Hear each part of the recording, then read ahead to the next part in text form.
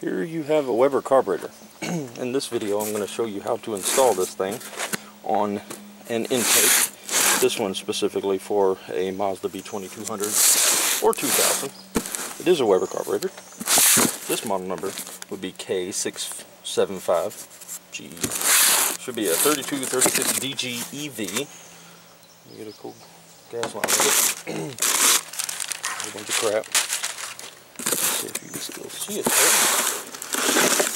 There you go. The carburetor. Some springs and stuff. One of these, which mine didn't come with. You got your filter and your adapter kit and instructions. You know what the filter looks like. I'll show you the filter.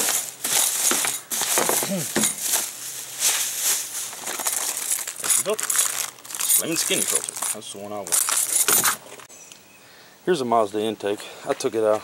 This is a spare one I have. I just want to show you how to install it so you can get a complete 360 view of what I'm doing without it being under the hood. Now you got these studs here. These 4 studs, you have to remove them to allow for this beautiful adapter plate here. And I'm going to show you a mod that they messed up right here. They for that right there, the what is that? The PCV hose. Well, they cut it wrong on every one I've ever put on. So I'm going to show you how to make that work. The easiest way to remove these: get your 2 nuts. That's what you need, is 2 nuts. Screw it on there upside down.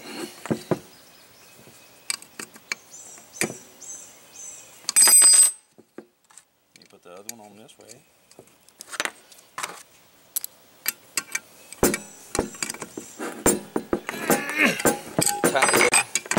Then all you got to do with this is this. Friction of the 2 nuts hold on to it. Those boogers. Alright, once you remove all them beautiful studs, mind you, these are 12. And I'm not even worried about taking that one off because I'll never use them again. Now, there goes that wrench. Remove your EGR valve, please, because once you install a Weber, you no longer need it, depending on what state you're in. Of course, this carburetor is probably illegal in California. I think everything is illegal in California. But when you live in Arkansas like I do, you can run straight gas out of your tailpipe and get away with it. Anyway, remove the EGR. Now, I'm not going to show how to make this plate, but you can pretty much make a plate that goes over this. And then what I did is basically use that as a template. Make a plate exactly like that, being 1/4 inch, 3/16 steel, whatever. Cut about half of that off of there around the edges. Then you could just use this gasket right here. It's just a paper or a metal gasket. Just cover that hole up because you no longer need these. Alright, and of course once you remove all the carburetor and stuff, you're going to have all these vacuum lines here. 2 of them here. You'll use that one. That is water, water, water. Yeah, and then there is none underneath. That's also a water jacket. Yeah, and these 2. You gotta, well, I don't think this one goes to anything, but you need to plug one of them. This one's the one you plug. That one doesn't go here. Anyhow, to install the adapter plates, I suggest sanding all of this. Get it down to with like a 150 grit, I do say. It takes all the milling off of, well, these ain't so bad. Anyway, see this. Once you get close up to this, see how close that is to that right there? There's no way you can put a hose on that with that like that. So I'm going to take the edge of this off, and I'll be right back.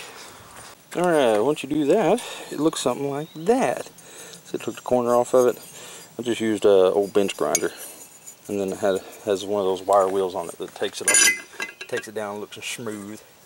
Anyway, that's what it looks like now. Get the sunlight. See, now you got gap to put that hose back on.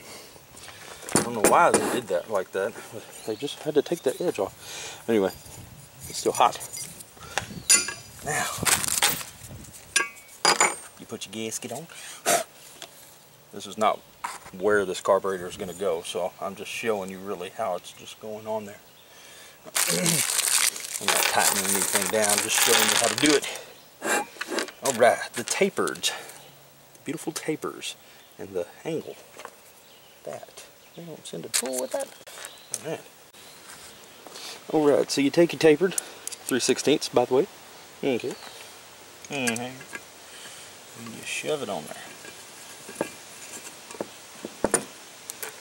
And down through together. It's lined up. Now these do not, they need to be snug, but if you over tighten them, you can crack the aluminum, and then you got a vacuum leak that you ain't figured out. Takes a while to figure it out. Let's just say that. Took me a long time. I cracked mine. Get up there. I don't like to line these holes up very well from the factory either.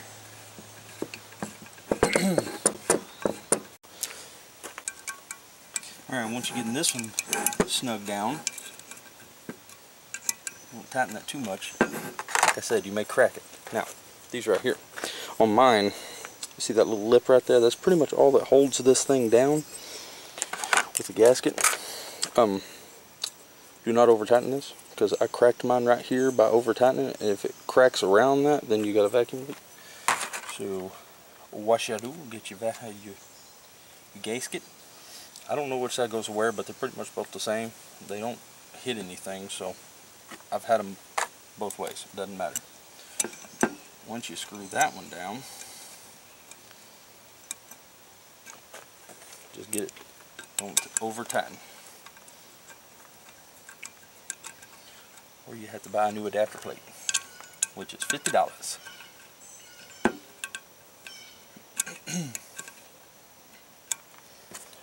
Yeah, mother. Alright. You just pretty much make those snug. You do not use anything but an Allen wrench. Alright, once you get that one on there, then you put your studs on it.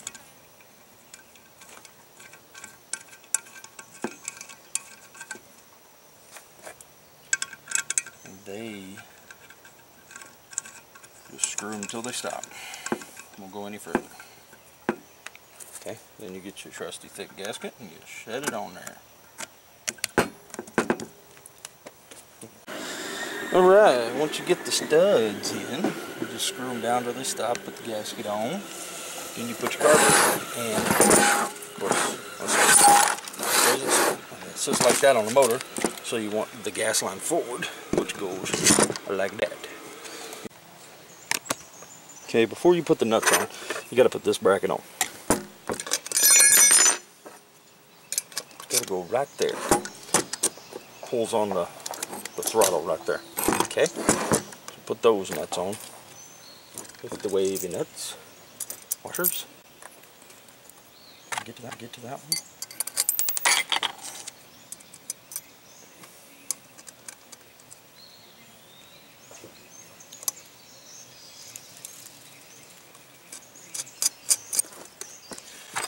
And you take your 12mm and tighten them down.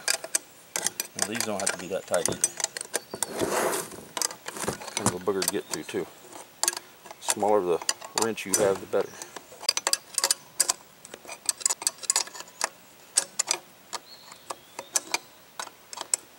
You don't get much. Then you put your back ones on.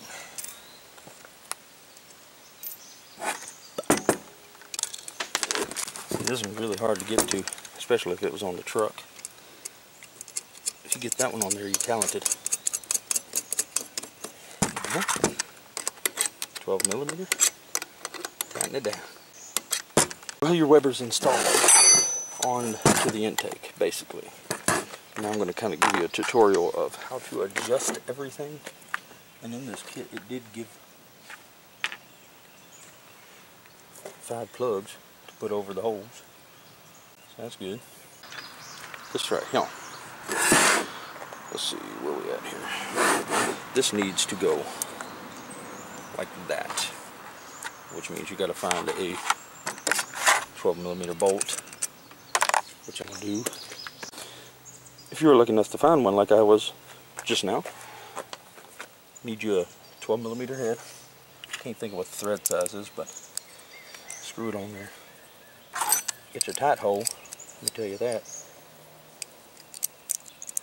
There you go.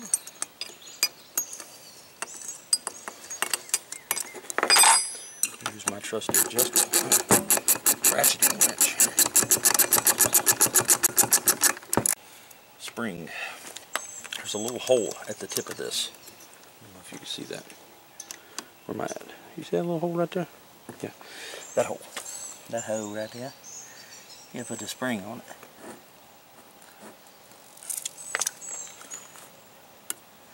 I do believe I lied to you here. The spring's a lot smaller than mine. Let me see. Take your trusty pliers, spread it out so you can get it on there. And I did lie. This goes upward. On mine, a little bit older, it had a bigger spring, so yeah.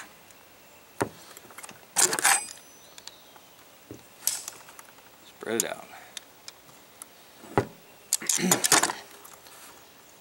you get it on there. There you go. See how neat that is? You can adjust for the tightness and put it over here like this. Then it'll jump back all the way. This is your electric choke. This goes from your alternator, which I'm going to show you now. Now these carburetors, they fit on a lot of different vehicles here, but I'm just specifically showing it for mine. This is the back of an 86 to 89 model alternator.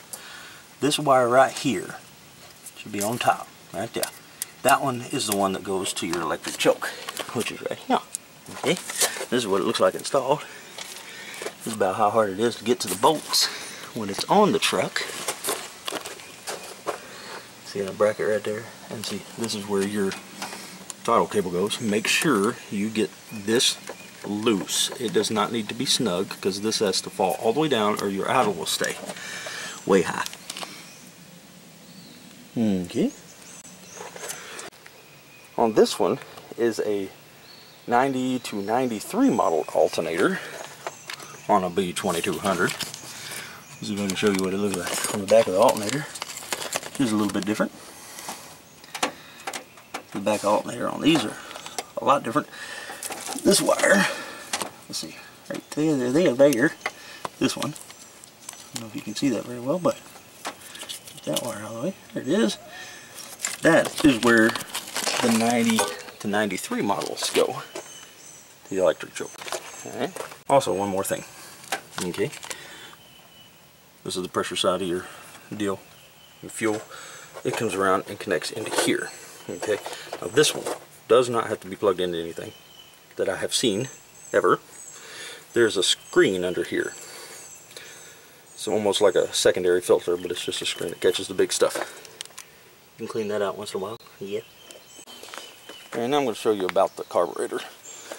Now that I showed you pretty much how to install it, I got the big stuff out of the way. You can understand this doesn't hook to anything. This is not fuel. This just is a vent of some sort that you could just put a plug over, because that's what I've got in both of my trucks. This is fuel. Pressure outside in, I think it's 1.5 psi it needs. This is a screen right here. Take that out and there's a little plastic screen in there that catches the big stuff that the fuel filter may not catch for some reason. Why it wouldn't, I don't know. Alright, here is, let's see, this is your second idle jet. There's two idle jets in this thing. Can't remember what it's called, but I'll look at this thing in a minute. Okay, there's one idle jet here. This is your main idle right here. Right there. I'll show you what they look like. Alright, let me show you what it looks like. This is the main idle jet. Very simple.